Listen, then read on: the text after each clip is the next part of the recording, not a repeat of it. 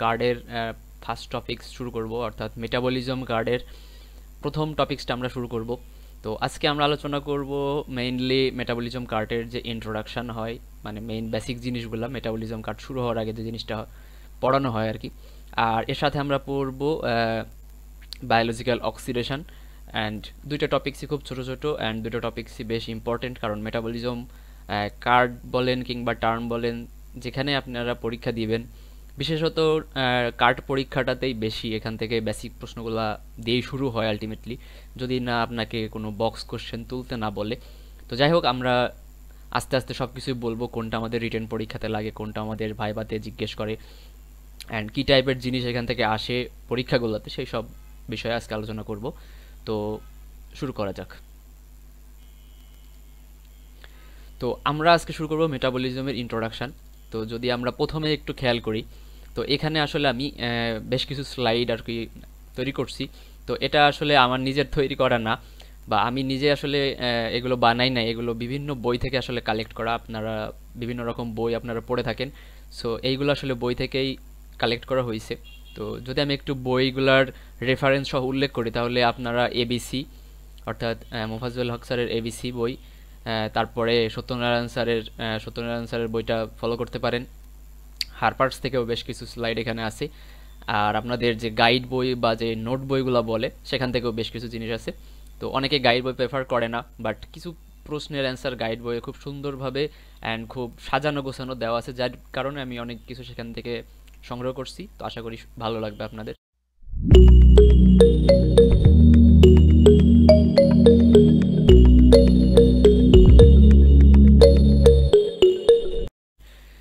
And চেষ্টা করব খুব সহজে অ্যান্ড যেই জিনিসগুলো না পড়লেই নয় সেই জিনিসগুলো সম্পর্কে একটু আলোচনা করার চেষ্টা করব।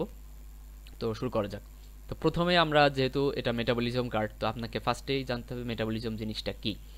তো এখানে দেখেন মেটাবলিজম একটা ডেফিনেশন আছে, এটা এবিসি থেকে কালেক্ট করা। It is the some of total integrated chemical activities occurring cellular level which are concerned with anabolism or catabolism. So মেটাবলিজমটা যদি আমি সহজ বাংলায় আপনাদেরকে একটু বলি, সো মেটাবলিজমটা হলো একটা কেমিক্যাল অ্যাক্টিভিটিস, অর্থাৎ এটা একটা রাসায়নিক বিক্রিয়া হয় যেটা আমাদের সেলুলার লেভেল বা সেলের মধ্যে হয়। তো মেটাবলিজম জিনিসটা হলো একটা রাসায়নিক বিক্রিয়া বা রাসায়নিক প্রক্রিয়া বা জৈব বিক্রিয়া, যেটা আমাদের মানুষের শরীরে যত সেল আছে এই সেলের মধ্যে এই জিনিসটা সংগঠিত হইতেছে, এটা হলো আমাদের মেটাবলিজম। এখন এখানে বলতেছে যে এখানে দুইটা টার্ম উল্লেখ করছে, একটা হলো অ্যানাবলিজম, একটা হলো ক্যাটাবলিজম। সো এই দুইটা টার্মেরও আলাদা আলাদা ডেফিনেশন আছে অ্যান্ড দুইটা টার্মেরই আমাদের আলাদা ডেফিনেশনটা জানতে হয়। এখন একটু খেয়াল করেন, এখানে অ্যানাবলিজম বলছে এটা একটা সিনথেটিক প্রসেস। তো অ্যানাবলিজমটা হলো একটা সিনথেটিক প্রসেস। তো এখানে কি হয় আসলে দেখেন, এখানে synthetic process concern with the synthesis of large complex substances from the small or simple molecules. তার মানে অ্যানাবলিজম জিনিসটা হলো ছোট ছোট কিছু পার্টিকেলস মিলে একটা বড় পার্টিকেলস তৈরি করতেছে। এই যে ছোট ছোট পার্টিকেলসগুলো মিলে বড় একটা পার্টিকেলস তৈরি করতেছে, এটাকে আমরা বলতেছি অ্যানাবলিজম, যেটা আপনাদের ডেফিনেশনটা আপনাদের সামনে দেওয়া আছে। এটা বইয়ের ভাষায় ডেফিনেশন। এখন এখানে আরেকটা টার্ম আছে যে ইউটিলাইজড বাই এনার্জি। তো দেখেন এখানে বক্স করে দেওয়া আছে যে ইউটিলাইজেশন অফ এনার্জি। তার মানে এই প্রসেসটা সংগঠিত হইতে গেলে আপনার এনার্জি লাগবে। এখন আমরা জানি যে এনার্জির একক কী, হিউম্যান বডিতে যে এনার্জি ইউনিটটা আসলে ধরা হয় সেটা হলো এটিপিতে ধরা হয়। তো দেখেন এখানে আসলে এই অ্যানাবলিজম প্রক্রিয়া যেই জিনিসগুলো আছে, যে মেটাবলিজমগুলো অ্যানাবলিক পাথ হইতে সম্পন্ন হয়, সেখানে আপনার এটিপি খরচ করতে হবে। এটা হলো বেসিক অ্যান্ড মেইন একটা কথা যেটা আপনাকে মনে রাখতে হবে। অ্যানাবলিজমই যখনই হবে সেখানে মনে রাখবেন সেখানে এনার্জি লস হবে, অর্থাৎ সেল থেকে যে এনার্জিটা পাচ্ছে বা সেল এনার্জিটা খরচ করে এই পাথওয়েগুলো সম্পন্ন করবে। আর ক্যাটাবলিজমের ক্ষেত্রে কি বলতেছে, it is a breakdown process. দেখেন এখানে বলছে যে it is a breakdown process, মানে এখানে ভাঙাচুরার কাজবাজ চলতেছে। আগে কি করছেন, ছোট ছোট জিনিসগুলো একটা বড় জিনিস তৈরি করছেন, আর এখানে ক্যাটাবলিজমটা কি করতেছে, বড় জিনিসগুলোকে ভেঙে ভেঙে ছোট ছোট জিনিসে ক্ষুদ্র ক্ষুদ্র অংশে তৈরি করে ফেলতেছে। দেখেন smaller and smaller form with R without release of energy.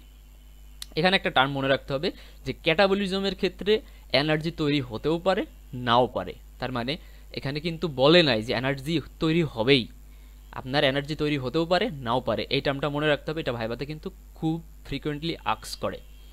তো ক্যাটাবলিজমের ক্ষেত্রে যেই পাথওয়েগুলো ক্যাটাবলিজমটা ফলো করে, সবগুলো পাথে নর্মালি আমাদের সেখান থেকে এনার্জি প্রডিউস হয় বা এনার্জি রিলিজ হয়। তার মানে একটা বড় জিনিস ভাঙলে যখন ছোট ছোট জিনিস তৈরি হইতেছে তখন সেখান থেকে এনার্জি রিলিজ হইতেছে। এখন আমরা একটু এখানে খেয়াল করি যে অ্যানাবলিজম, আমাদের বডিতে কিছু অ্যানাবলিজম আছে যেই জিনিসগুলো আসলে সিনথেসিস। এখন এখানে আছে synthesis of protein, synthesis of carbohydrate, synthesis of fat, যাই হোক সিনথেসিস হইলেই সেটা অ্যানাবলিজম, সেখানে সিনথেসিস হয়। আর ক্যাটাবলিজম যে বিক্রিয়াগুলো হয় নর্মালি ক্যাটাবলিজম নামের সাথে মিল রাখবে, দেখবেন যে বিক্রিয়াগুলোর শেষে লাইসিস ওয়ার্ডটা থাকে। তো লাইসিস দেখলেই মনে রাখবেন যে ওইখানে ভাঙাচোরার কাজ চলতেছে অথবা ব্রেকডাউনের কাজ চলতেছে, তো সেটা হলো ক্যাটাবলিজম। আর যেখানে দেখবেন যে সিনথেসিস সেখানে মনে রাখবেন সেটা নর্মালি অ্যানাবলিজম। এখন আসি আমরা একটু পরের টার্মটাই, এখন আসি বায়ো এনার্জেটিক্স অ্যান্ড ফ্রি এনার্জি। এই যে বললাম যে আমাদের বডিতে এত কিছু চলতেছে, বিভিন্ন ধরনের পাথ হইতে বিভিন্ন ধরনের মেকানিজম চলতেছে, সেই পাথ হয়েগুলো সম্পন্ন করার জন্য বিভিন্ন এনার্জি আমাদের লাগে। তো এর মধ্যে কিছু আছে বায়ো এনার্জেটিক্স, মানে কিছু এনার্জি আছে কম্পাউন্ড হিসেবে থাকে যেগুলো আসলে এনার্জি প্রোভাইড করে, আর কিছু ফ্রি এনার্জি থাকে যেই এনার্জিগুলো আসলে বিভিন্ন সময় আমাদের বিভিন্ন জিনিস রিপ্রেজেন্ট করে। এটা হলো একটা এনার্জি চার্জ থাকে যেটা আসলে বিভিন্ন সময় বিভিন্ন রিয়াকশানের মাধ্যমে প্রোডাকশন হয়। নর্মালি ধরা হয় যে pH 7 থাকাকালীন যে এনার্জিগুলো প্রডিউস হয় এবং সেটা আসলে এই যে আমাদের মেটাবলিক ফুয়েল হিসেবে অ্যাভেলেবেল থাকে, বাট সেটা আসলে কাজ করে না নর্মালি, এটা ফ্রি এনার্জি হিসেবে থাকে, বাট যদি কখনো দরকার পড়ে সেটা মেটাবলিক ফুয়েল হিসেবে ব্যবহৃত হতে পারে। এটা হলো আমাদের ফ্রি এনার্জি। এখন আপনারা যখন এটা পড়বেন তখন এর সাথে আরেকটা অ্যাসোসিয়েটেড টার্ম পড়তে হয়, সেটা হলো আমাদের হাই এনার্জি কম্পাউন্ড। এখন আমরা সবাই জানি যে আমাদের বডিতে ম্যাক্সিমাম যে কাজগুলো হইতেছে, যে রাসায়নিক বিক্রিয়াগুলো হইতেছে, এই বিক্রিয়াগুলোতে যে অ্যানাবলিক পাথওয়ের মাধ্যমে যেগুলো সম্পন্ন হইতেছে সেখানে এনার্জি লাগতেছে। এখন কথা হলো এই এনার্জির একক তো আমরা পড়ে আসছি যে এনার্জিটাকে আমরা এটিপি দ্বারা প্রকাশ করি। এখন শুধু কি এই এটিপি আমাদের এনার্জি প্রডিউস করে বা এনার্জি প্রোভাইড করে? না, এছাড়া আরও দেখেন হাই এনার্জি কম্পাউন্ড আছে যারা আসলে আমাদের বডিতে বিভিন্ন পাথ হয়ে বিভিন্ন মেটাবলিক ওয়েতে এনার্জিগুলো প্রোভাইড করতেছে। তো আপনাদের ভাইবাতে এটা, আমাদের ভাইবা প্লাস রিটেন দুইটা টার্মে আসে, মানে ভাইবাতেও লাগবে রিটেনেও আসবে। সো এটা দেখবেন আপনাদের প্রশ্ন ব্যাংক যদি আপনারা দেখেন তো সেখানে দেখবেন যে name some of high energy compounds. So high energy কম্পাউন্ডসটাকে 5টা ক্লাসিফিকেশনে ভাগ করা হয়। প্রথমে এলো ফাইরোফসফেট, তারপর অ্যাসাইল ফসফেট, তারপর এনোল ফসফেটস অ্যান্ড থায়োলেস্টার অ্যান্ড গুয়ানিডিওফসফেটস। তো এই 5টা নাম আসলে আলটিমেটলি আপনাকে মুখস্থই করতে হবে। আপনাকে এই নামটা দেখলেন, এখানে আসলে বোঝার কিছু নয়, হাই এনার্জি কম্পাউন্ডসের এই নাম এবং সাথে এক্সাম্পল, যেমন ফাইরোফসফেটের একটা এক্সাম্পল মাস্ট বি বলতে হবে, সেটা হলো এটিপি। এছাড়াও যদি আপনি আরও কিছু জানেন অন্য জায়গা থেকে যদি সংগ্রহ করতে পারেন এক্সাম্পলগুলো, আপনি সেটা বলতে পারেন, বাট এটিপি না বললে কিন্তু সমস্যা। তার মানে আমি এখানে যে কটা নাম বা যে কটা এক্সাম্পল এখানে তুলে ধরছি সবগুলোই আসলে আপনাকে বলতেই হবে ভাইবাতে। এরপর একটু খেয়াল করেন অ্যাসাইল ফসফেটস। অ্যাসাইল ফসফেটসের উদাহরণ কি আছে? 1,3-বিসফসফোগ্লিসারেট, এটা আপনাকে মাস্ট বলতে হবে। এরপর আছে এনল ফসফেটস, যেটার উদাহরণ বলতেছি ফসফোইনল পাইরুভেট। এরপর আছে থায়োলেস্টার, acetyl CoA and acyl Koi. এবং আছে গুয়ানিডিও ফসফেটস, এটার এক্সাম্পল দিতেছি ফসফোক্রিয়েটিনিন। তো এইগুলো আপনাকে এক্সাম্পল দিতে হবে, অ্যান্ড এটা ভাইভাতে কিন্তু জিজ্ঞেস করে। So high energy কম্পাউন্ডের classification plus example must must must must, এটা আপনাকে জানতেই হবে। আপনার যদি মনে না থাকে লিখে লিখে পড়ে চেষ্টা করবেন, বাট মুখস্থ করে ফেলবেন, কারণ ভাইবা বোর্ডে এটা আপনাকে জিজ্ঞেস করবেই। এখন আসি আমরা অ্যানাবলিজম অ্যান্ড ক্যাটাবলিজম একটু আগে দেখে আসছি, এখন নতুন আর একটা টার্ম পাবো অ্যামফিবলিক পাথওয়ে। এখন অ্যানাবলিজম যেটার সাথে আমরা পরিচিত হয়েছি ওইখানে যেই পাথওয়েগুলো রিলেটেড, অ্যানাবলিজমের সাথে যে পাথওয়েগুলো রিলেটেড সেটাকে আমরা বলতেছি অ্যানাবলিক পাথওয়ে। ক্যাটাবলিজমের সাথে যে পাথওয়েগুলো রিলেটেড সেগুলোকে আমরা বলতেছি ক্যাটাবলিক পাথওয়ে। আর এমন একটা পাথওয়ে আছে যেটা দুইটারই কম্বিনেশন, মানে যেই পাথওয়ের মধ্যে কিছু সংগঠিত হইতেছে অ্যানাবলিকভাবে বা অ্যানাবলিজম হইতেছে কিছু জায়গায় হইতেছে ক্যাটাবলিজম। সো দুইটাই যখন একটা বিক্রিয়ার মধ্যে বা একটা পাথওয়ের মধ্যে মিক্স আকারে থাকতেছে তখন সেটাকে আমরা বলতেছি অ্যামফিবলিক পাথওয়ে। তো এখানে একটু খেয়াল করেন অ্যানাবলিক পাথওয়ে বলতেছে যে anabolic pathway are the বায়োসিনথেটিক reaction concerned with the synthesis of larger or more complex compound from smaller precursors and utilization of energy।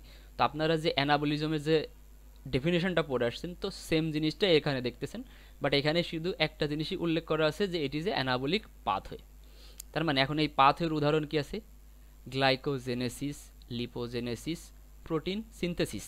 আমি আগেই বলেছিলাম এখানে আসলে ছোট ছোট মলিকিউল মিলে বড় একটা মলিকিউল তৈরি করার যে একটা পাথওয়ে, সেই পাথওয়েগুলোই আসলে অ্যানাবলিক পাথওয়ের মধ্যে পড়ে।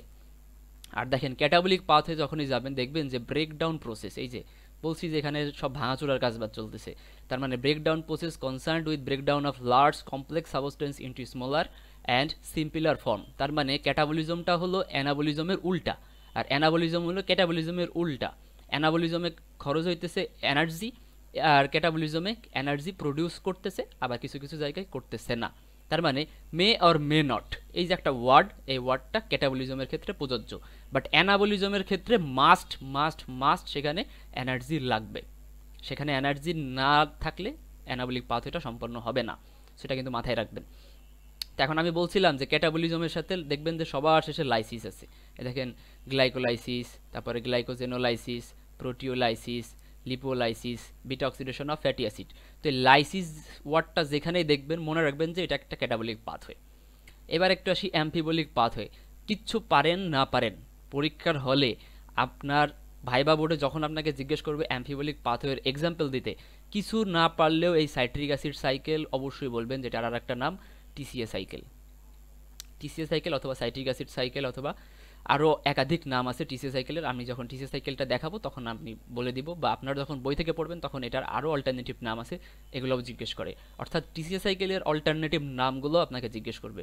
সো টিসিএ সাইকেল নিয়ে বলতে গেলে আসলে অনেক কিছু বলা লাগবে, কারণ ওটা আলাদা একটা ক্লাস আমি নিব, অ্যান্ড ওটা আলাদা একটা টপিক্স। সো ওটা নিয়ে আসলে ডিটেলস এখন বলতে চাচ্ছি না। এখন অ্যাম্ফিবলিক পাথওয়ে বলতেছে কি, দেখেন cross road of metabolism acting as links between anabolic and catabolic pathway. তার মানে অ্যাম্ফিবলিক পাথওয়েতে অ্যানাবলিক অ্যান্ড ক্যাটাবলিক পাথওয়ে দুইটাই একসাথে হইতেছে, ঠিক আছে। এই দেখেন অ্যাক্টিং অ্যাজ লিঙ্ক, তার মানে এই অ্যাম্ফিবলিক পাথওয়েটা অ্যানাবলিজমও হইতেছে ক্যাটাবলিজমও হইতেছে, দুই ধরনের মেটাবলিজমের মধ্যে একটা লিঙ্ক তৈরি করতেছে এই অ্যাম্ফিবলিক পাথওয়ে। এরপরে আসি আমাদের ইন্ট্রোডাকশনের মোস্ট একটা ইম্পর্টেন্ট টপিকস, বায়োলজিক্যাল অক্সিডেশন। আপনারা যখন এটা পড়বেন তো অনেক কিছু এখান থেকে আসলে ভাইবাতে জিজ্ঞেস করে, অনেক কিছু এখানে রিটেনে আসে। সো প্রথমে এখান থেকে যে জিনিসটা লাগবে সেটা হলো বায়োলজিক্যাল অক্সিডেশনের ডেফিনেশন। তো দেখেন আমি স্টার দিয়ে রাখছি একাধিক স্টার, মানে এটাকে আনলিমিটেড স্টার দিলেও আসলে কম হয়ে যায়, এত ইম্পর্টেন্ট একটা টপিক্স। তো তার আগে আমরা একটু বায়োলজিক্যাল অক্সিডেশনে ঢোকার আগে একটু অক্সিডেশন অ্যান্ড রিডাকশন সম্পর্কে একটু জেনে আসি। আপনারা ইন্টারমিডিয়েটে পড়ে আসছেন, জারণ বিজারণ অনেক কিছুই পড়ছেন, সো এটাও আসলে ওইরকম কিছুই, অ্যান্ড ওটারই ইংলিশ ভার্সন এখানে। তো দেখেন অক্সিডেশন বলতেছে, অক্সিডেশন কী জিনিস? Oxidation is defined as removal of electron. তার মানে এখানে রিমুভাল অফ ইলেকট্রন এই ওয়ার্ডটা আমাদের বলতে হবে। আবার বলছে রিডাকশন, বলছে reduction is defined as the gain of electron. তার মানে এ কী করতেছে? রিমুভ করতেছে, আর এই যে ইলেকট্রনটা রিমুভ করতেছে, ইলেকট্রনটা যে ইলেকট্রনটা রিমুভ করতেছে এই ইলেকট্রনটা এ আবার গেইন করতেছে। তাই মানে অক্সিডেশনে ইলেকট্রনের ত্যাগ হইতেছে আর রিডাকশনে ইলেকট্রনের গ্রহণ হইতেছে, ঠিক আছে। তো এখানে একটু বিক্রিয়াটা দেখেন, Fe2+ থেকে একটা ইলেকট্রন ত্যাগ করছে, তো ত্যাগ করার পর Fe3+ হয়েছে, এটাকে আমরা বলতেছি অক্সিডেশন। তার মানে কি? Removal of electron. তো এখান থেকে এটা রিমুভাল হয়ে গেল, এটা তৈরি হলো, অক্সিডেশন হলো। আর কি করতেছে? মনে করেন ওই ইলেকট্রনটাই ক্লোরিন নিয়ে ক্লোরাইড আয়নে কনভার্ট হয়ে গেল, সেটাকে আমরা বলতেছি রিডাকশন। তার মানে ওই ইলেকট্রনটা গ্রহণ করতেছে। সো এটা হলো বেসিক জিনিস। তো এটা আসলে বোঝানোর এরকম কিছু না, আপনারা সবাই আশা করি জানেন, কারণ এটা ইন্টারমিডিয়েটের একটা পড়া। তো অক্সিডেশন রিডাকশন সম্পর্কে আমরা জানলাম। এখন যদি আমরা যে টার্মটার কথা বলতেছিলাম বায়োলজিক্যাল অক্সিডেশন, তো যখনই আপনার এই বায়োলজিক্যাল অক্সিডেশন জিজ্ঞেস করবে, আপনাকে ফার্স্টেই জিজ্ঞেস করবে এটা ডেফিনেশন বলো। তো বায়োলজিক্যাল অক্সিডেশনের ডেফিনেশনটা হলো the oxidation of বায়োমলিকিউলস in biological system. তার মানে এই যে বায়োলজিক্যাল কথাটা আসছে, অক্সিডেশনের ডেফিনেশনটা সেম জিনিস, বাট বায়োলজিক্যাল অক্সিডেশনটা হইতেছে এটা আমাদের বায়োলজিক্যাল সিস্টেমের মধ্যে হবে এবং এনজাইমের ইনফ্লুয়েন্সে হবে। তার মানে আপনাকে বলতে হবে it is the biological system বা oxidation of বায়োমলিকিউলস in biological system under the influence of enzyme. এই যে বলতেছে under the influence of enzyme, তার মানে এখানে একাধিক এনজাইম কাজবাজ করবে, ঠিক আছে। এখন বলতেছে শুধু যে এনজাইম না, আরও সাথে আছে কো এনজাইমও আছে, ইজ কল্ড বায়োলজিক্যাল অক্সিডেশন। তার মানে বায়োলজিক্যাল সিস্টেমের মধ্যে এনজাইম অথবা কো এনজাইমের ইনফ্লুয়েন্সে ইলেকট্রন ত্যাগ করার যে প্রক্রিয়াটা হবে সেটা হবে বায়োলজিক্যাল অক্সিডেশন, ঠিক আছে। ওইখানে শুধু ছিল অক্সিডেশন, এটা যে কোনো মাধ্যমে হতে পারে, বাট বায়োলজিক্যাল অক্সিডেশনটা অবশ্যই আমাদের হিউম্যান বডির মধ্যে বা বায়োলজিক্যাল একটা এনভায়রনমেন্টে সম্পন্ন হতে হবে, এবং সেখানে ইনফ্লুয়েন্স থাকবে কার কার, এনজাইম এবং কোএনজাইমের। এখন আমাদের কয়েকটা এনজাইমের নাম লাগবে, যেটাকে আমরা 4টা ক্লাসিফিকেশনে ভাগ করা হয়েছে, যে এনজাইম অফ বায়োলজিক্যাল অক্সিডেশন। তার মানে বায়োলজিক্যাল অক্সিডেশনের জন্য কি কি এনজাইম লাগে, যেটা আসলে অক্সিডো রিডাক্টেজ গ্রুপের এনজাইমগুলো। আপনারা এনজাইম পড়ার সময় দেখে আসছেন, বায়োকেমিস্ট্রিতে যখন এনজাইম পড়ছেন, এনজাইমের ক্লাসিফিকেশন পড়ছেন, ওখানে অক্সিডো রিডাক্টেজ নামে একটা গ্রুপ আছে। তো এই যেখানে যে 4টা এনজাইমের নাম বলছে, অক্সিডেজেস, ডিহাইড্রোজিনেস, তারপরে হাইড্রোপারঅক্সিডেজেস, তারপরে অক্সিজিনেসেস, এই 4টায় আসলে এই অক্সিডো রিডাক্টেজ এনজাইমের যে গ্রুপটা আছে এই গ্রুপের অন্তর্ভুক্ত। মানে এই ফ্যামিলির অন্তর্ভুক্ত এই 4টা এনজাইম, যে 4টা এনজাইম আপনাকে মাস্ট বি বলতেই হবে। এর বাইরে আরও অসংখ্য এনজাইম থাকতে পারে, বাট আপনাকে কিন্তু এই 4টা এনজাইমের নাম মাস্ট বি বলতে হবে। এরপরে আসি মেকানিজম অফ বায়োলজিক্যাল অক্সিডেশন। এখন তো আমরা বায়োলজিক্যাল অক্সিডেশনের ডেফিনেশনও জানলাম, এখানে কোন কোন এনজাইম ইনফ্লুয়েন্স করে সেটাও আমরা জানলাম। এখন কোন মেকানিজমের মাধ্যমে এখানে কাজবাজ হইতেছে সেটা একটু জানতে হবে। So mechanism of biological oxidation যখন পড়বেন, addition of oxygen to বায়োমলিকিউলস R removal of electron from বায়োমলিকিউলস। তার মানে যে বায়োমলিকিউলসগুলো নিয়ে আমরা এখানে কাজ করব, সেখানে দুই ধরনের মেকানিজম হবে। হয় সেখানে অ্যাডিশন অফ অক্সিজেন হইতে হবে, অর্থাৎ বায়োমলিকিউলসের সাথে আমরা অক্সিজেন অ্যাড করব, অথবা কি করব, বায়োমলিকিউলস থেকে ইলেকট্রনটাকে রিমুভ করব। এই দুইটা ওয়েতে আসলে আমাদের বায়োলজিক্যাল অক্সিডেশনটা সম্পন্ন হবে। তার মানে যদি এটা না বুঝে থাকেন, আপনাকে মনে করেন একটা সাবস্টেন্স দেওয়া হলো, মনে করেন সেটা হইতে পারে এফ, মনে করেন এটা একটা সাবস্টেন্স, আপনাকে দুইটা ওয়েতে কাজ করতে হবে। একটা ওয়েতে বলতেছে হয় অক্সিজেন এটার সাথে অ্যাড করতে হবে, অথবা বলতেছে এর থেকে ইলেকট্রন সরাইতে হবে, ইলেকট্রন রিমুভ করতে হবে। ইলেকট্রন রিমুভের মাধ্যমে আপনি এটার মেকানিজম করতে পারবেন, বা এটা এখানে বায়োলজিক্যাল অক্সিডেশন হবে। আবার এর সাথে অক্সিজেন অ্যাড করে তখন আপনি এর বায়োলজিক্যাল অক্সিডেশন করতে পারবেন। কোন সাবস্ট্রেটের? এই এফ সাবস্ট্রেট যেটা আমরা নিছি, কল্পনা করতেছি এই সাবস্ট্রেটের ক্ষেত্রে। এখন আমরা এসে একটা রিডক্স পটেনশিয়াল নামে একটা টার্ম আপনারা পাবেন। এটা ভাইভাতে খুব বেশি আক্স করে, রিটেনে না আসলেও বা কম আসে, বাট ভাইভাতে খুব বেশি আক্স করে। তো এখানে দেখেন রিডক্স পটেনশিয়ালটা হলো এটা অক্সিডেশন রিডাকশন পটেনশিয়াল। সো এটাই হলো একটা অক্সিডেটিভ রিডেনশিয়াল পটেনশিয়াল। মানে এখানে কি হবে, যে টেন্ডেন্সি আপনার যে রেডক্স পেয়ার থাকবে। এখন রেডক্স পেয়ার কি জিনিস, রেডক্স পেয়ার কারা বা কাদেরকে আমরা বলি সেটা আমি একটু পরে আলোচনা করতেছি। তার আগে একটা জিনিস বলে রাখি, রেডক্স পেয়ার। তো রেডক্স পেয়ারটা জিনিসটা হলো, মনে করেন একটা আয়রন, একটু আগে আমরা দেখছি Fe2+ অথবা Fe3+। এখন Fe2+টা যখন একটা ইলেকট্রন ত্যাগ করবে অথবা গ্রহণ করবে, করার পরে এটাতে এখানে কনভার্ট হবে। তো এটা একে অপরের পরিপূরক, বা এরা একে অপরের এক একজন পেয়ার হিসেবে কাজ করে। তো মনে করেন এটা হলো আমাদের একটা সাবস্টেন্স বা আমাদের রেডক্স পেয়ার, যাদের টেন্ডেন্সি আছে ইলেকট্রন ত্যাগ করার অথবা গ্রহণ করার। তার মানে রিডক্স পটেনশিয়ালটা হলো oxidation reduction potential is a qualitative it is a quantitative measure of the tendency of redox pair to lose or gain of electron। তার মানে বলতেছে যে এখানে কিছু পেয়ার থাকবে যাদের একটা টেন্ডেন্সি থাকবে ইলেকট্রন ত্যাগ করার অথবা গ্রহণ করার, এবং সেটা হইতে হবে আমাদের নর্মাল পিএইচে। অর্থাৎ পিএইচ যখন নর্মাল থাকবে 7 এবং 25°C টেম্পারেচারে, নর্মালি এটা রুম টেম্পারেচার ধরা হয়। সো এই টেম্পারেচার এবং এই পিএইচের মধ্যে যখন কোনো একটা রিডক্স পেয়ার ইলেকট্রন ত্যাগ করবে বা গ্রহণ করবে, এবং তাদের যে ইলেকট্রন ত্যাগ করার বা গ্রহণ করার যে একটা টেন্ডেন্সি, এবং সেটা হলো আমরা কোয়ান্টিটি আকারে প্রকাশ করতেছি, সেটাকে আমরা বলতেছি রিডক্স পটেনশিয়াল। এখন একটু দেখেন কয়েকটা জিনিসের রিডক্স পটেনশিয়াল আমরা একটু জানবো। তো তার আগে একটু দেখেন, এই যে আমি যেটা বলছিলাম FAD, এটা ইলেকট্রন গ্রহণ করার পরে বা হাইড্রোজেন গ্রহণ করার পরে FeDH2 তে কনভার্ট হয়ে যায়। আবার Fe2+ আয়রন, যেটা একটা ইলেকট্রন ত্যাগ করার পরে Fe3+ এ কনভার্ট হয়ে যায়। আবার আছে NAD, যেটা আবার একটা হাইড্রোজেন আয়ন গ্রহণ করার পর NADH এ কনভার্ট হয়ে যায়। সো এরা হলো আমাদের সব রিডক্স পেয়ার। এরপরে আছে আমাদের কি, electron transport chain, most important একটা টপিক, যেটা আপনাদের ভাইভাতে রিটেনে সব জায়গায় আসবে। এটা আপনাদের সত্যনারায়ণ স্যারের বইয়ে এরকম একটা গ্রাফ আছে, অর্থাৎ এরকম একটা সাইক্লিক ওয়েতে বিষয়টা ক্লিয়ার করে দেওয়া আছে। আপনারা এই জিনিসটা একটু মুখস্থ করে ফেলবেন বা এই জিনিসটা একটু লেখার অভ্যাস করবেন, এই জিনিসটা আপনাদের রিটেন পরীক্ষায় আসে। অ্যান্ড এই জিনিসটা যদি আপনারা বুঝতে পারেন, তাহলে ইলেকট্রন ট্রান্সপোর্ট চেইনটা আপনাদের জন্য ইজি হয়ে যাবে। তো এখন একটু খেয়াল করেন, এখানে কয়েকটা জিনিস আসলে বুঝতে হবে। এখানে আমাদের শুরু হইতেছে সাবস্ট্রেট লেভেল থেকে, আমাদের শেষ হইতেছে অক্সিজেনে। বাট এটা বোঝার আগে আমাদের এটার ডেফিনেশনটা একটু জেনে আসতে হবে যে রেসপিরেটরি চেইন জিনিসটা আসলে কি। রেসপিরেটরি চেইনটা হলো একটা সিরিজ অফ ক্যাটালিস্ট। তার মানে এটা হলো বলতেছে সিরিজ, এই যে আমরা দেখতেছেন যে একটা সিরিজ একটা ওয়েতে আসলে সামনের দিকে অগ্রসর হইতেছে। তো এইটা আমরা বলতেছি যে respiratory chain is a series of catalyst in the inner mitochondrial membrane. এখন আমরা মাইটোকন্ড্রিয়া সবাই দেখছি যে এরকম মাইটোকন্ড্রিয়া থাকে যেটার দুইটা লেয়ার থাকে, একটা ইনার মেমব্রেন একটা আউটার মেমব্রেন। তো এরকম দেখতে, আমার ছবি আঁকাটা ভালো না, তো এরকম দেখতে, বাট এখানটা সম্পন্ন হইতেছে এই যে ইনার মেমব্রেন, ঠিক আছে, মাইটোকন্ড্রিয়ার ইনার মেমব্রেনের মধ্যে হইতেছে এই জিনিসটা। তার মানে ইলেকট্রন ট্রান্সপোর্ট চেইনটা ইনার মেমব্রেনে সংগঠিত হবে।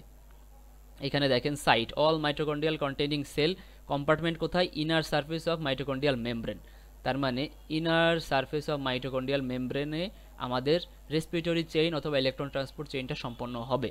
এখন একটু খেয়াল করেন ডেফিনেশনটা, যে respiratory chain is a series of catalyst in the inner mitochondrial membrane which collect and transport reducing equivalent directing them to their final reaction with oxygen to form water and generation of ATP.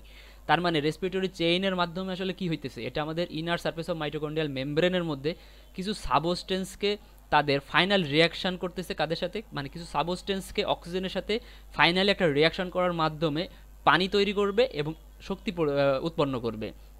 তার মানে electron transport chain এটার কাজ হলো কোনো একটা সাবস্টেন্সকে অক্সিজেনের সাথে বিক্রিয়া করাইবে, অক্সিজেনের সাথে বিক্রিয়া করানোর পর সেখান থেকে ওয়াটার জেনারেশন করবে এবং এটিপি প্রডিউস করবে। এটাই হলো ইলেকট্রন ট্রান্সপোর্ট চেইনের মেইন কাজ। তো দেখেন কোন কোন সাবস্টেন্সগুলো আসলে এখানে কাজ করে, দেখেন এখানে আছে রিডিউসড কোএনজাইম অর্থাৎ NADH2 অ্যান্ড FADH2। এখন NAD মানে কি, নিকোটিনামাইড অ্যাডিনিন ডাইনিউক্লিওটাইড, আর FAD মানে হলো ফ্লাভিন অ্যাডিনিন ডাইনিউক্লিওটাইড। এগুলোর পুনরূপ আপনারা পড়তে গেলেই পাবেন, বিভিন্ন জায়গায় এগুলো আছে। সেই জিনিসগুলো একটু জেনে রাখতে পারলে ভালো, কারণ ভাইভাতে আপনারা NAD FAD এইগুলো বললে স্যার ম্যাম মাইন্ড করে, সো এগুলোর পুনরূপ একটু জেনে রাখবেন। তো আমরা সাবস্ট্রেট পাইলাম, তো এখানে দেখেন সাবস্ট্রেট পাইলাম, তারপর সাবস্ট্রেটটা কনভার্ট হইলে NAD প্লাসে, NAD প্লাস থেকে কনভার্ট হইতেছে FMN।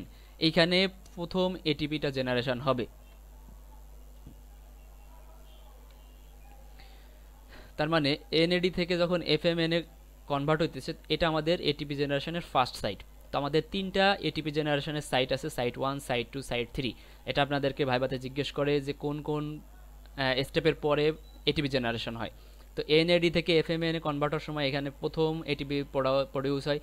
তারপরে কোএনজাইম কিউ থেকে সাইটোক্রোম বি তে যাওয়ার সময় এখানে দুইটা সেকেন্ড সাইট অফ এটিপি প্রোডাকশনের, এখানে এটিপি প্রোডাকশন হয়।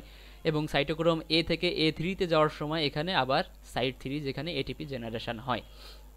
আর ওপরে যে জিনিসগুলো দেখতেছেন যে যে মাইনাস চিহ্ন দিয়ে একটা ব্র্যাকেটের মধ্যে দিয়ে, এগুলো হলো সব ইনহিবিটর, অর্থাৎ ইলেকট্রন ট্রান্সপোর্ট চেইনকে কোন কোন ওয়েতে বা কোন জায়গায় কোন সাইটে আসলে এই জিনিসগুলা ইনহিবিট করতে পারে সেটা আর কি এখানে লেখা আছে। যেমন FMN থেকে কোএনজাইম কিউএ কনভার্টার সময় যদি অ্যামাইল, তারপর রিটোনোন, তারপর হলো প্যারিসিডিন এ, এই জিনিসগুলো যদি এখানে উপস্থিত থাকে তখন কি করে, FMN থেকে কোএনজাইম কিউএ যাইতে দেয় না। তার মানে ইলেকট্রন ট্রান্সপোর্টটাকে সামনের দিকে অগ্রসর হইতে দেয় না এই সাইটটাতে। আর এই সাইটটিতে কারা দায়ী, এরা তিনজন দায়ী।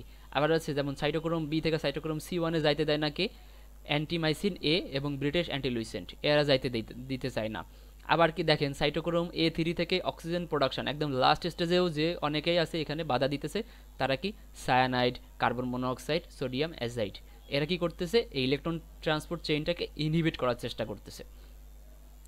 এখন আবার একটু খেয়াল করেন, আমরা মেন জিনিসে চলে আসি। এখন আমাদের এই রেসপিরেটরি চেইনটা সংগঠিত হওয়ার জন্য কি কি জিনিস লাগবে বা এটার আমাদের স্যালেন্ট ফিচারটা কি কি সেটা একটু জানি। তো আমরা প্রথমেই জানি যে আমাদের রেসপিরেটরি চেইনটা সংগঠিত হইতে গেলে আমাদের যে কাঁচামাল যেটাকে বলে সাবস্ট্রেট, তো সেটা আমাদের লাগবে NAD2H অ্যান্ড FAD2H। এখন কি প্রডিউস করতেছে, তার মানে এখানে আমাদের প্রোডাক্ট কি হইতেছে, ওই যে বললাম, দেখেন এখানে একটু খেয়াল করেন, water R generation of ATP। তার মানে আমাদের কি প্রোডাক্ট তৈরি হবে, ATP এবং ওয়াটার, নর্মালি এটা আমরা জানি। কোথায় হইতেছে, বলছিলাম যে ইনার মাইটোকন্ড্রিয়াল মেমব্রেন। তো মাইটোকন্ড্রিয়াতে দুইটা লেয়ার থাকে, আউটার মেমব্রেন, ইনার মেমব্রেন, তো এটা হবে ইনার মেমব্রেনে। অ্যান্ড সাইট কি বলতেছে যে যেই সকল সেল মাইটোকন্ড্রিয়া কন্টেইন করে, মানে যেই সকল সেলের মধ্যে মাইটোকন্ড্রিয়া আছে সেই সব সেলের মধ্যেই এই রেসপিরেটরি চেইন অথবা ইলেকট্রন ট্রান্সপোর্ট চেইনটা সংগঠিত হবে। এখন এটার নেচার কি, এটা ক্যাটাবলিক। কারণ আগেই বলছি ক্যাটাবলিক পাথওয়েতে একমাত্র এটিপি জেনারেশন হয়, অ্যানাবলিক পাথওয়েতে এটিপি জেনারেশন হয় না, সেখানে খরচ হয়। বাট এখানে আমার কি প্রডিউস করা লাগতেছে? এটিপি। তো অবশ্যই এটা মাস্ট বি ক্যাটাবলিক পাথওয়ে হইতে হবে। এখন দেখেন এটা রেট লিমিটিং এনজাইম আছে, এই যে cytochrome oxidase and ATP synthetase. তো এই দুইটা এনজাইম না থাকলে আমাদের রেসপিরেটরি চেইন বা ইলেকট্রন ট্রান্সপোর্ট চেইনটা সংগঠিত হবে না। সো যে এনজাইম না থাকলে কোনো একটা সাইকেল সংগঠিত হইতে পারবে না আলটিমেটলি, সেটাই হলো ওই সাইকেলের ক্ষেত্রে রেট লিমিটিং এনজাইম। তো rate limiting enzyme most important একটা টপিকস আমাদের পুরো মেটাবলিজম কার্ডে। আপনারা বিভিন্ন রকম পাথে পড়বেন, বিভিন্ন রকমের মেটাবলিজমের ওয়ে পড়বেন, বিভিন্ন সাইকেল পড়বেন, প্রত্যেকটা জায়গায় আমাদের রেট লিমিটিং এনজাইম সম্পর্কে জানতে হবে। অ্যান্ড রেট লিমিটিং এনজাইম সম্পর্কে আপনাকে ডিটেল জিজ্ঞেস করবে যে এইটার রেট লিমিটিং এনজাইমটার নাম কি, এই পাথওয়েতে এটাতে কোন রেট লিমিটিং এনজাইম কাজ করে, মানে আপনার এটা আলটিমেটলি মুখস্থ রাখতেই হবে। এখন আসি এটিপি প্রোডাকশন। কয়টা এটিপি প্রোডাকশন করতেছে? NADH2 এরা নর্মালি 3টা এটিপি প্রডিউস করে, আর FADH2 এরা 2টা এটিপি প্রডিউস করে। এই যে যেটা বলতেছি এটা আপনাদের টিসি সাইকেল যখন পড়বেন, টিসি সাইকেলে কয়টা এটিপি প্রোডাকশন হয় ওইখানে দেখবেন যে রেসপিরেটরি চেইন লেভেল, তারপর ফসফোরাইলেশন এর মাধ্যমে কয়টা এটিপি হয়, অনেক কিছু এখানে পাবেন। এবং এটিপি ক্যালকুলেশনের হিসাব নিকাশও তখন আরও ভালো করে শিখতে পারবেন। বাট এখানে একটু মনে রাখবেন ইলেকট্রন ট্রান্সপোর্ট চেইনের ক্ষেত্রে NADH এরা সবসময় 3টা এটিপি তৈরি করে, আর FADH2 এরা সবসময় 2টা এটিপি তৈরি করে। তার মানে নিকোটিনামাইড, অ্যাডেনিন ডাইনিউক্লিওটাইড এরা সবসময় 3টা এটিপি প্রোডাকশন করে, আর FAD এরা সবসময় 2টা এটিপি প্রোডাকশন করে। অ্যান্ড পারপোজটা কি, আমাদের এটার উদ্দেশ্যটা কি? তার মানে আমাদের মেইন উদ্দেশ্য আসলে আলটিমেটলি এটিপি জেনারেশন করা, প্রোডাকশন অফ এটিপি, আর কিছু দরকার নাই। এখন এটার যে সাইট বা লোকেশন এটা তো আমরা জেনে আসছি যে এটা হলো ইন্টারমাইটোকন্ড্রিয়াল মেমব্রেনে করবে। এখন কম্পোনেন্ট কি লাগে? এই যে বললাম যে আমার এই ইলেকট্রন ট্রান্সপোর্ট চেইনটা সংগঠিত হইতে হবে। এখন এইটা সংগঠিত হওয়ার জন্য আমাদের কিছু কাঁচামাল লাগবে বা কম্পোনেন্ট লাগবে। তার মধ্যে এরকম কয়েকটা নাম আছে যেটা আপনারা একটু মনে রাখবেন: NAD, FMN, FAD, তারপর কোএনজাইম কিউ, তারপর আছে সাইটোক্রোম A3B C1C। তো এই জিনিসগুলো আপনারা এইখানে দেখে আসছেন, দেখেন FMN, coenzyme Q, cytochrome B, C1, C, A3। তার মানে এই সবগুলো জিনিসই আসলে আমাদের লাগতেছে কিসের জন্য? ইলেকট্রন ট্রান্সপোর্ট চেইনের জন্য। তার মানে এরা সবাই আমার ইলেকট্রন ট্রান্সপোর্ট চেইনের কম্পোনেন্ট। এখন এখানে দেখেন প্রত্যেকটা জিনিসের পাশে ব্র্যাকেট দিয়ে কিছু ভ্যালু দেওয়া আছে। তো এটা হলো আমি একটু আগেই দেখাই আসছিলাম যে রেডক্স পটেনশিয়াল নামে একটা টার্ম বলছিলাম, যে আমাদের কিছু পেয়ার থাকে। আবার একটু খেয়াল করেন এখানে যে রিডক্স পটেনশিয়াল হচ্ছে রিডক্স পেয়ার থাকে, যাদের টেন্ডেন্সি আছে কি ইলেকট্রন ত্যাগ করার, মানে লুজ অর গেইন, মানে ইলেকট্রন ত্যাগ করার অথবা গ্রহণ করার কিছু টেন্ডেন্সি থাকে।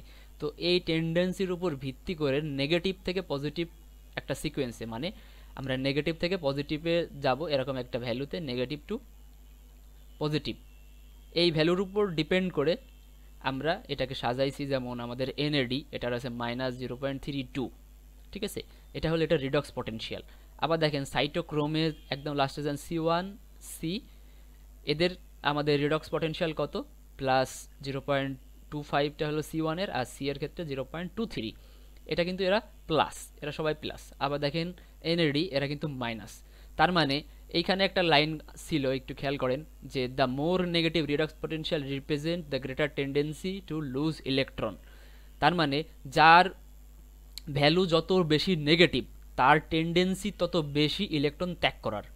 এটা একটু মনে রাখবেন যে এখানে যে NAD এর দেখেন ভ্যালুটা -0.32, আর এদের দেখেন +0.25। তার মানে এরা পজিটিভ, এরা নেগেটিভ। তার মানে এই NADর সব থেকে বেশি টেন্ডেন্সি আছে ইলেকট্রন ত্যাগ করার, আর যেহেতু এরা পজিটিভ তার মানে এদের একটা টেন্ডেন্সি আছে ইলেকট্রন গ্রহণ করার। সো এটা একটু মনে রাখবেন। এত বেশি ডিপে আপনাদের জিজ্ঞেস করবে না, তারপরেও জাস্ট জানার উদ্দেশ্যে আপনি বললাম, হয়তো জানা থাকলে আপনাদের পরবর্তীতে কাজে লাগতে পারে। এখন আমরা একটু আগে দেখে আসছিলাম যে inhibitor of the respiratory chain বা ইলেকট্রন ট্রান্সপোর্ট চেইনে এই যে ইনহিবিটর দেখেন কয়েকটা আছে: অ্যামাইটাল, রিটোনন, তারপরে আছে হলো পেরিসিডিন A, তারপরে আছে অ্যান্টিমাইসিন A, British অ্যান্টিলুইসেন, cyanide, carbon monoxide, sodium azide, এরা সবাই ইনহিবিটর। আপনাদের হয়তো সাইট উল্লেখ করে বলতে পারে যে অ্যান্টিমাইসিন A অ্যান্ড ব্রিটিশ অ্যান্টিলুইসেন্ট এরা কোন সাইটে ইনহিবিশন করে। তো এরা কোথায় ইনহিবিশন করে? সাইটোক্রোম B থেকে সাইটোক্রোম C1 এ যাওয়ার যে ওয়েটা বা যে পথ, এই পথের মাঝখানে এসে এরা বাধা দেয়। তার মানে cytochrome B K cytochrome A তে কনভার্ট হইতে দেয় না যদি এরা প্রেজেন্ট থাকে ওখানে। তো এরা হলো ইনহিবিটর। তো আপনাদের এটা কিন্তু রিটেন প্রশ্নতে আসে যে inhibitors of the respiratory chain or electron transport chain কি কি আছে। এটা আপনারা কয়েকটা নাম জানলেই হয়। আমি এখানে কিছু জিনিস মানে কারেকশন করে রাখছি আপনাদের সহজে মনে রাখার জন্য। কয়েকটা নাম বলতে পারলেই হবে, যেমন কোয়েনজাইম কিউ, এনএডিএইচ, অ্যান্টিমাইসিনে, ডাইমার ক্যাপ্রুল, তারপরে hydrogen sulphide, carbon monoxide, cyanide, তারপর আছে ম্যালোনেট, তারপরে আছে আনকাপলার অ্যান্ড অ্যাজাইড, অ্যাট্রা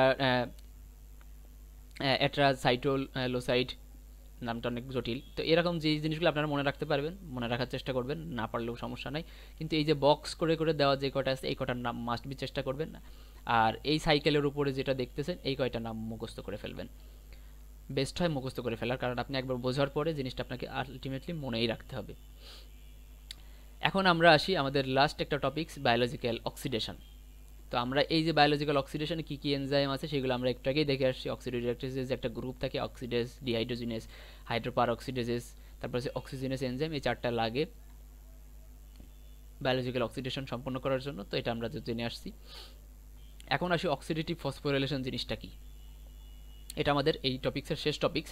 তো এটা খুব ইম্পর্টেন্ট একটা টপিক্স। আপনাদের এখানে 3টা ডেফিনেশন দেওয়া আছে, 3টারই রেফারেন্স দেওয়া আছে। এটা হার্পার, এটা জ্ঞানন, এটা এবিসি বায়োকেমিস্ট্রি। তো যেহেতু আমরা বায়োকেমিস্ট্রি পড়তেছি তো আমরা বায়োকেমিস্ট্রি ডেফিনেশনটাকেই প্রেফার করব। তো এখানে কি বলছে দেখেন, oxidative phosphorylation is the oxidation of the component of respiratory chain with সিমুলটেনিয়াস phosphorylation of ADP two ATP. তার মানে অক্সিডেটিভ ফসফোরিলেশনটা হলো রেসপিরেটরি চেইনের মধ্যে কোনো একটা সাবস্টেন্সের সিমুলটেনিয়াস, সিমুলটেনিয়াস মানে হলো স্বতঃস্ফূর্তভাবে যে ফসফোরিলেশনটা হইতেছে এবং কি হইতেছে এডিপি থেকে এটিপি জেনারেশন করতেছে, মানে এডিপি থেকে এটিপিতে কনভার্ট হওয়ার যে একটা প্রক্রিয়া, এটা হলো আমাদের অক্সিডেটিভ ফসফোরিলেশন। আর অক্সিডেটিভ অথবা অক্সিডেশন যাই বলুক, সেখানে অক্সিজেনের কারবার আছে। তার মানে অক্সিজেন সেখানে থাকবে, মাস্ট বি প্রেজেন্ট থাকবে। সো এটা ডেফিনেশনটা মুখস্থ করে ফেলবেন, এটা ডেফিনেশনটা ধরে। এখন এটার দুইটা টাইপস আছে, একটা আছে সাবস্ট্রেট লেভেল ফসফোরিলেশন, একটা আছে respiratory chain level phosphorylation. Substrate level মানে হলো যে কাঁচামালটা আমাদের মেটাবলিক পাথ হয়েতে যে আসলে সেখানে ওই সাবস্ট্রেট লেভেলে যে আসলে যে ফসফোরিলেশনটা হইতেছে সেটা হলো আমাদের সাবস্ট্রেট লেভেল। আর রেসপিরেটরি চেইন লেভেলটা বলতেছে এটার জন্য, মানে এই ফসফোরিলেশনটা হওয়ার জন্য আমার রেসপিরেটরি চেইনের মধ্যে যাইতে হবে, মানে রেসপিরেটরি চেইনে ঢুকতে হবে, তখন সেটার ফসফোরিলেশন হবে এবং সেখান থেকে এটিপি তৈরি হবে।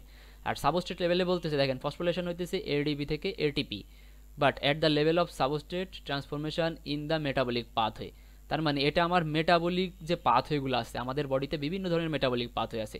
আপনারা এরপরে যখন কার্বোহাইড্রেট মেটাবলিজম যাবেন সেখানে দেখবেন গ্লাইকোলাইসিস, সেখানে দেখবেন টিসিএ সাইকেল।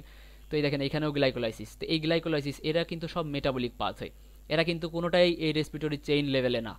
এরা কোথায়? এরা সবাই মেটাবলিক পাথওয়ে। তো আমার দেখেন এই মেটাবলিক পাথওয়ের মধ্যে আমার কি হইতেছে, এডিপি থেকে এটিপি তৈরি হইতেছে। দেখেন এডিপি থেকে এটিপি জেনারেশন হইতেছে। তার মানে এটা আমার হইতেছে কোন লেভেলে? এটা আমাদের হইতেছে সাবস্ট্রেট লেভেল, এই যে আমাদের সাবস্ট্রেট লেভেল। আর এখানে বলতেছে কি রেসপিরেটরি চেইন লেভেল। দেখেন এখানে রেসপিরেটরি চেইন লেভেল জিনিসে কি বলতেছে, এই যে আলফা কিটোগ্লুটারেট থেকে এনএডি থেকে এনএডিএইচ প্লাস, একটু আগে আমরা দেখে আসছি এনএডিএইচ2 বা এইচ প্লাস যেটাই বলেন, এটা আমাদের রেসপিরেটরি চেইনের মধ্যে যাবে। রেসপিরেটরি চেইনে যাওয়ার পরে এটার মেটাবলিজম হবে, ওখানে হওয়ার পরে এ কী করবে, 3 মোল এটিপি তৈরি করবে। একটু খেয়াল করেন, একটু আগে আমরা দেখে আসছি, এই দেখেন সেলাইন ফিচারের মধ্যে দেখে আসছি এনএডি2এইচ, যারা তৈরি করতেছে কয়টা, 3টা এটিপি তৈরি করতেছে। তার মানে এটা কিন্তু আমার এখানকার কাঁচামাল। এই দেখেন রেসপিরেটরি চেইনের মধ্যে এনএডি প্লাস আছে। তার মানে এনএডি প্লাস থেকে আমার এটিপি তৈরি করতে গেলে আমার অবশ্যই ইলেকট্রন ট্রান্সপোর্ট চেইনের মধ্যে নিয়ে আসতে হইবে, তা না হইলে কিন্তু হবে না। এটা কিন্তু সাবস্ট্রেট লেভেলে গেলে কোনো কাজ করবে না। সাবস্ট্রেট লেভেলে যে এরা কোনো এটিপি জেনারেশন তৈরি করতে পারে না। এখন সাবস্ট্রেট লেভেলে কারা এটিপি জেনারেশন করতে পারে, দেখেন এখানে কি করতেছে, ফসফোইনল পাইরুভেট, এখান থেকে এডিপি থেকে এটিপি তৈরি হইতেছে এবং ফসফোইনল পাইরুভেটটা কনভার্ট হয়ে কি করতেছে, পাইরুভেট। এটা কোন ওয়েতে করতেছে, গ্লাইকোলাইসিস পাথওয়েতে। সাকসিনাইল কোয়ে থেকে সাকসিনেট তৈরি হইতেছে, এটা কোথায় হচ্ছে, টিসিএ সাইকেলে। দেখেন এখানে জিডিপি থেকে জিটিপি হইতেছে, ঠিক আছে। তার মানে সব জায়গায় এটিপি তৈরি করতেছে দেখেন। আর এটা দেখেন আলফা কিটোগ্লুটারেট থেকে সাকসিনাইল কোয়ে তৈরি হইতেছে, এখানে এনএডি থেকে এনএডিএইচ প্লাস হইতেছে, যেটা আসলে আর পরবর্তীতে যাচ্ছে রেসপিরেটরি চেইনে ঢুকতেছে এবং রেসপিরেটরি চেইনে ঢোকার পরে সেখান থেকে 3টা এটিপি তৈরি করতেছে। আবার দেখেন সাকসিনেটের ক্ষেত্রেও সেম জিনিস, সাকসিনেট থেকে যখন ফিউমারেট হইতেছে এখানেও এফএডি থেকে এফএডিএইচ2 হইতেছে, এই এফএডিএইচ2 পরবর্তীতে রেসপিরেটরি চেইনের মধ্যে যাচ্ছে, রেসপিরেটরি চেইন থেকে এফএডি থেকে আমরা জানছি কয়টা এটিপি তৈরি করে, 2টা এটিপি তৈরি করে। সো বিষয়টা একটু ক্লিয়ার মনে রাখতে হবে যে সাবস্ট্রেট লেভেল মানে বলতেছে এটা সবসময় মেটাবলিক পাথের মাধ্যমে এখানে এটিপি জেনারেশন হবে। আর রেসপিরেটরি চেইন লেভেল ফসফোরিলেশন মানে যখনই বলবে তখনই সেটাকে আপনাকে রেসপিরেটরি চেইনে নিতে হবে। অর্থাৎ এখানে যাই আপনি পান, যেই সাবস্ট্রেটটাই পান না কেন, সেটাকে রেসপিরেটরি চেইনের মধ্যে নিতে হবে, রেসপিরেটরি চেইন থেকে সেটার মেটাবলিজম বা বিভিন্ন পাথের মাধ্যমে সেখান থেকে এটিপি জেনারেশন করবে। That's it. সো আজকে এই পর্যন্তই মেটাবলিজম ইন্ট্রোডাকশানে, এর বেশি আর তেমন কিছু নাই এখানে। সো এই দুইটা জিনিস আমাদের জানতে হবে এখান থেকে। Electron transport চেইনটা most important topics. আর যে যে ক্যাটালিস্ট বা সাইক্লিক যেটা ক্যাটালিস্ট যে পাথ, এটা দেখাইলাম যে কয়েকটা স্টেপ, 6টা 7টা স্টেপ আছে। চেষ্টা করবেন প্রথম প্রথম এই জিনিসগুলো মনে থাকবে না, একটু দেখার, অ্যান্ড 2-3 বার লিখলে পরে বিষয়টা ক্লিয়ার হয়ে যাবে। তো আজকে এই পর্যন্তই।